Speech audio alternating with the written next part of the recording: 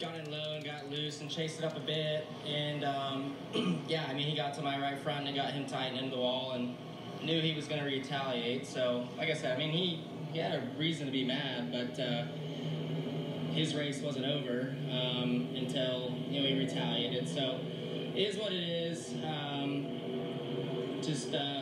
Yeah, you know, this aggression turned into frustration, and he retaliated. Is retaliation, Kyle, at that speed an acceptable thing? I think with everything that's been going on here lately with head injuries and you know, all that, you know, fractured ligaments and all that, I don't think it's probably the right thing to do. But you know, hey, we've all done it.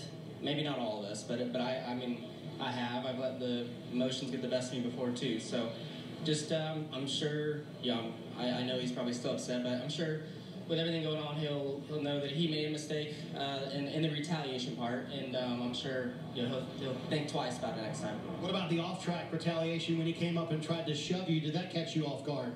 No, I mean, I see him walking over, so I figured he would do something. So just yeah, I don't know. I mean, just like I said, he had every right to be upset. I'd rather him do that than tear up, you know, our cars in a dangerous matter. So yeah, just is what it is. Glad to see both of these guys are okay, but clearly some very, very upset drivers down here, Parker. Right, Marty, and the playoff repercussions for the